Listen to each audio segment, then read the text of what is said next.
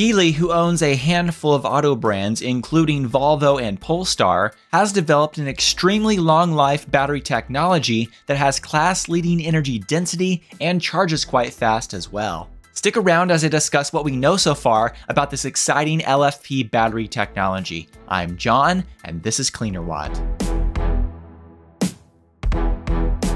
In an ideal world, batteries would be inexpensive, last really long, charge really quickly, be energy dense, and have great safety. However, most current lithium-ion batteries, even LFP batteries, only check 2 or 3 of those boxes.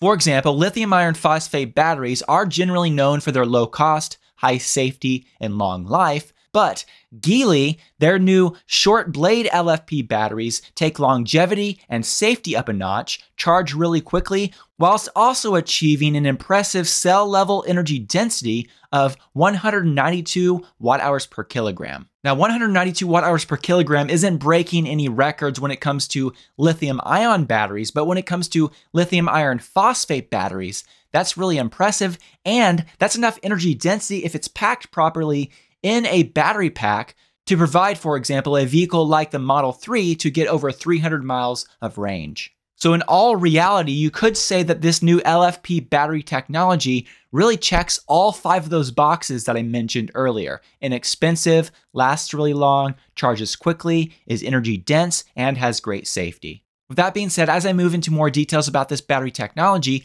I want to talk a little bit further about that energy density of 192 watt-hours per kilogram, and also compare it to other lithium-ion batteries on the market, including other LFP batteries. Now, as a reminder, the reason why energy density is so important when it comes to a battery comes down to the fact that if you have a more energy dense battery, it allows that battery to be lighter and or smaller. And if you have a lighter and or smaller battery while still providing a good amount of capacity, that lowers the weight of the electric vehicle and makes it more efficient, which of course, in turn, once again, allows it to have more range. It's this cycle of lower the weight of the EV, increase the range, increase the energy density of that battery, and that allows the battery pack to have a good capacity while still being lighter and or smaller, which in turn, of course, increases the range further. It's really important, and energy density is important, and traditionally LFP batteries don't have super high energy density, but new technologies like this battery from Geely do have pretty solid energy density.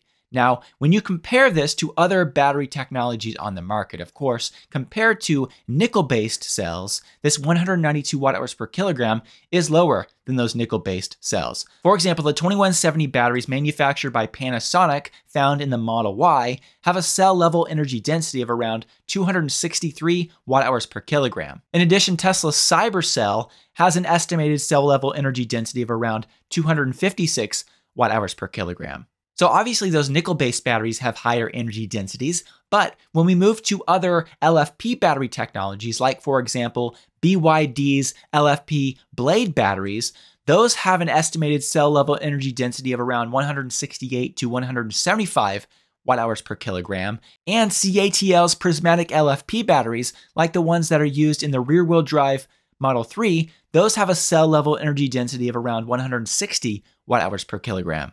So as you can see, a cell level energy density of 192 watt-hours per kilogram for an LFP battery really is pretty impressive compared to the competition on the market right now. Now, more important than cell level energy density in the end is pack level energy density. And we don't have the exact numbers for this new Geely technology when it comes to how efficiently it's packed. But according to what I can tell, Geely has designed these cells to work in a cell-to-battery format, meaning that they don't have to waste extra packaging with modules. In addition to that, these prismatic blade-shaped batteries should also be able to be used in a structural battery pack as well, which would also be an extremely efficient way to pack them. So with that being said, I expect that when these batteries actually get put into an electric vehicle, they will have a packing efficiency at least somewhat equal to what BYD is able to do with their blade batteries. And you can see the estimates there for the pack level energy density of BYD's blade batteries. And the packing efficiency is pretty solid.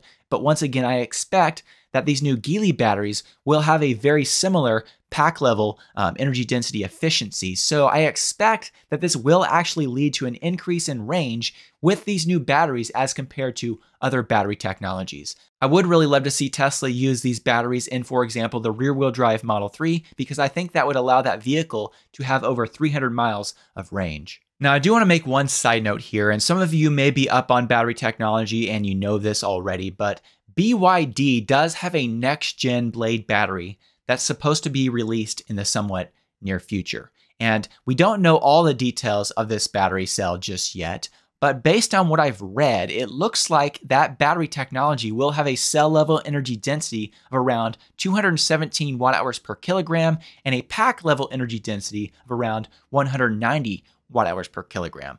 But based on the information that I've come across, it doesn't look like this is going to be straight lithium iron phosphate battery technology, but instead it's going to be lithium manganese iron phosphate battery technology, or LMFP. And as a general rule, LMFP batteries are not going to last quite as long as LFP batteries. So even though BYD's next-gen blade batteries should have a higher energy density, once again, they probably won't last quite as long as the Geely battery technology. And we don't know anything about charging speeds and other things like that and cost. So I still believe that this Geely technology is extremely exciting, especially when it comes to LFP batteries. So I've mentioned that the Geely batteries have long life. Now I want to talk about specifics around that. Geely did publish a press release about this battery technology on June 27th, and in this press release, it was written, quote, "Using multi-element doped electrode materials combined with a battery's smaller size and low internal resistance has given the new short blade EV battery technology a reduced internal chemical reaction rate, significantly extending the life of the battery." Now, some of you may have easily understood that sentence I just read, but for some of you watching this, maybe it was not so easy to understand, so let me break that down just a little bit further. First of all, Geely mentions that they doped their electrodes, and that's just a simple term given to putting additives in the electrodes of a battery to improve their performance. That's a common practice in the battery industry to make batteries conform to whatever characteristics the manufacturer desires, whether that's faster charging, longer life, etc. So this is a common practice, and Geely doesn't tell us the specific dopants that they used in these batteries, but it's interesting that they did use that to help increase the life of the battery. They also mention here the battery's smaller size, and the reason why I believe that comes into play is because a smaller battery potentially is easier to cool. And so I believe that's why they bring up here the smaller battery, because that allows the battery to stay cooler. And a cooler battery, of course, is going to last a little bit longer because you're not going to have heat-related degradation to that battery if it's able to stay cooled efficiently. And in addition, they mention here low internal resistance. And when you have high internal resistance in a battery, that leads to excess heat buildup. But if you have low internal resistance, that leads to less heat generation, which once again limits the amount of heat degradation to a battery cell. When it comes to more details about the specific cycle life of these batteries, in this press release, it's also written, quote, "According to Geely's test, the cycle life of the new short blade EV battery technology can reach 3,500 cycles, equivalent to charging and driving for 1 million kilometers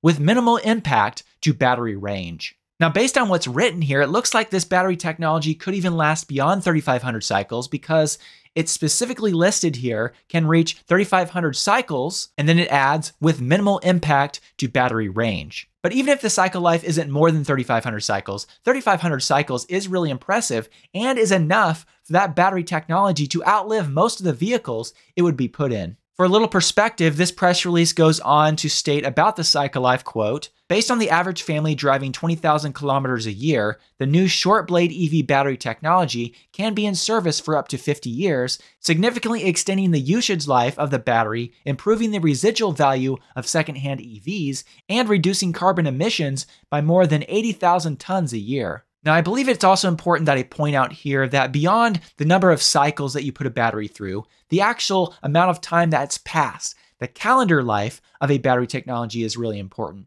as well. Just a battery sitting on a shelf, even if it's properly maintained, will age a little bit with time. So I don't know if the doping and the other things that they've done to these batteries actually makes it to where if you use this battery just a little bit and you kept it maintained properly, if it would actually be still viable for that 50 years. I don't know if that's what they're saying here with this example, but nonetheless, it is impressive. When it comes to safety, in general, LFP batteries are known to be quite safe, but it looks like Geely has taken this safety to a whole new level. In this press release, it's written, quote, "The new short blade EV battery technology uses a high strength, high thermal stability, high heat resistant diaphragm with a highly stable separator paired with safe electrodes, resulting in higher energy density and safety." In addition, Geely Auto has applied its self-developed, self-fusing technology on the electrode surfaces to block short circuits in the event of accidents. If the battery cell is punctured during extreme shock, an aluminum foil layer will fuse into the battery diaphragm to create an insulating layer, preventing short circuits and thermal runaway events. Now that's all fine and good, but Geely also put these batteries through a number of tests, and it looks like these batteries really are extremely safe. In this press release, it's written, quote, "During testing, it was simultaneously punctured by 8 steel needles in unison, each with a diameter of 5 millimeters, and left to stand for 1 hour with 0 ill effects. In addition, the new EV battery technology underwent a 5.8 millimeter infantry rifle bullet penetration test with no thermal ignition events." But beyond those puncture tests, Geely has done a lot more testing beyond that.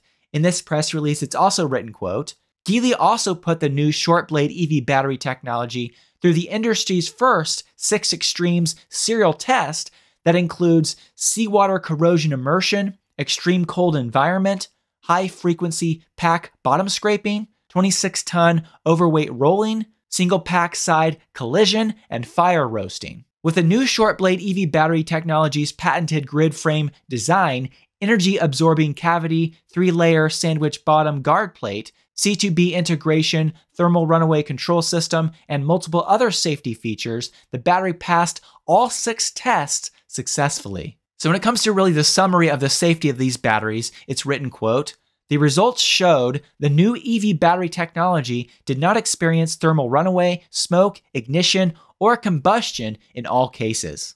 Beyond the impressive safety of these batteries, according to Geely, should also charge quite quickly as well, much in part thanks to the thin carbon nanotubes that they use in these batteries. On this topic, it's written, quote, "The new short blade EV battery technology has effectively solved the problem of high internal resistance found in long blade batteries available on the market. Geely's newest battery also uses long, thin carbon nanotubes to create a highway for ion transmission as well as additives to improve the film permeability, making it easier for lithium ions to travel between electrodes, therefore greatly improving fast charging performance." When it comes to specifics about charging speed, these new batteries should be able to charge from a 10% to 80% state of charge in around 17 minutes. Now, the use of carbon nanotubes in batteries not only helps with charging, but it also does help increase the safety and the lifetime and energy density of batteries as well. Specifically, when it comes to how these carbon nanotubes increase the energy density and the charging speed of a battery cell,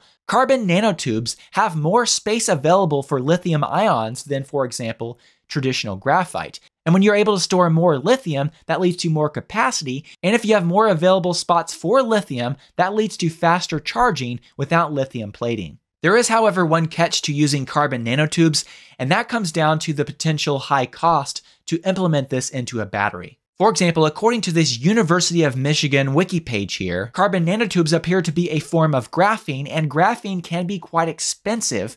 Thus, the low cost of LFP batteries may be negated by using carbon nanotubes, so this battery technology may not be as affordable as I initially thought. Nonetheless, it doesn't negate how impressive these batteries still are, and it goes beyond that because these batteries also have great cold weather performance as well. In this press release specifically about that, it's written, quote, "In addition, in extreme cold environments, the new EV battery technology has strong discharge capacity and longer driving range than long blade batteries. In ambient temperatures of negative 30 degrees Celsius, the capacity retention rate of long blade battery on average fell to 78.96%, while the new short blade EV battery technology retained 90.54% of its capacity." With that being said, even if the use of carbon nanotubes in these Geely LFP batteries causes them to be more expensive than other LFP batteries on the market, I still believe this is an exciting battery technology worth watching. And in addition, the cost of graphene will likely go down in the future as we use it more and more. So once again, I believe this is an extremely exciting battery technology, and I'm really excited to see how these batteries actually live up to the hype here. Do let me know what you think about all this in the comments section below. I'd love to hear from you. I'd also like to say once again, thank you to all of those of you who support me through Patreon. Your support makes a big difference and does help make these videos possible. If you'd like to find out more about how you can support my work through Patreon, I will put a link in the video description. Thank you so much.